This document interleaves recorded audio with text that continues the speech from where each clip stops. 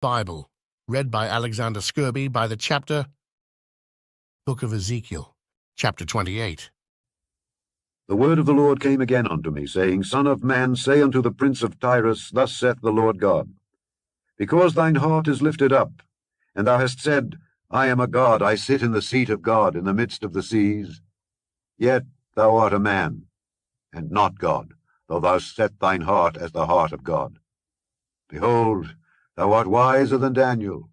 There is no secret that they can hide from thee. With thy wisdom and with thine understanding thou hast gotten thee riches, and hast gotten gold and silver into thy treasures. By thy great wisdom and by thy traffic hast thou increased thy riches, and thine heart is lifted up because of thy riches. Therefore thus saith the Lord God, Because thou hast set thine heart as the heart of God, behold, therefore I will bring strangers upon thee, the terrible of the nations. And they shall draw their swords against the beauty of thy wisdom, and they shall defile thy brightness. They shall bring thee down to the pit, and thou shalt die the deaths of them that are slain in the midst of the seas. Wilt thou yet say before him that slayeth thee, I am God? But thou shalt be a man, and no God, in the hand of him that slayeth thee. Thou shalt die the deaths of the uncircumcised by the hand of strangers. For I have spoken it, saith the Lord God. Moreover the word of the Lord came unto me, saying, Son of man, take up a lamentation upon the king of Tyre, and say unto him, Thus saith the Lord God, Thou sealest up the sum, full of wisdom, and perfect in beauty. Thou hast been in Eden, the garden of God. Every precious stone was thy covering, the sardius, topaz, and the diamond, the beryl, the onyx, and the jasper, the sapphire, the emerald, and the carbuncle, and gold. The workmanship of thy tabrets and of thy pipes was prepared in thee in the day that thou wast created. Thou art the anointed cherub that covereth, and I have set thee so. Thou wast upon the holy mountain of God. Thou hast walked up and down in the midst of the stones of fire. Thou wast perfect in thy ways, from the day that thou wast created, till iniquity was found in thee.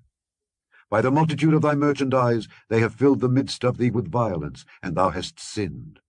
Therefore I will cast thee as profane out of the mountain of God, and I will destroy thee, O covering cherub, from the midst of the stones of fire. Thine heart was lifted up because of thy beauty. Thou hast corrupted thy wisdom by reason of thy brightness. I will cast thee to the ground. I will lay thee before kings, that they may behold thee. Thou hast defiled thy sanctuaries by the multitude of thine iniquities, by the iniquity of thy traffic. Therefore will I bring forth a fire from the midst of thee, it shall devour thee, and I will bring thee to ashes upon the earth, in the sight of all them that behold thee. All they that know thee among the people shall be astonished at thee.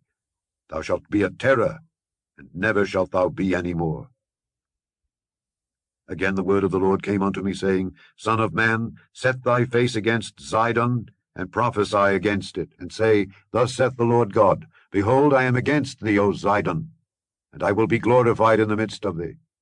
And they shall know that I am the Lord, when I shall have executed judgments in her, and shall be sanctified in her. For I will send into her pestilence, and blood into her streets. And the wounded shall be judged in the midst of her, by the sword upon her on every side. And they shall know that I am the Lord.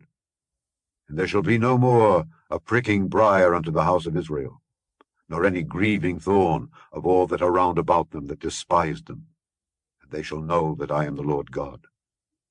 Thus saith the Lord God, When I shall have gathered the house of Israel from the people among whom they are scattered, and shall be sanctified in them in the sight of the heathen, then shall they dwell in their land that I have given to my servant Jacob.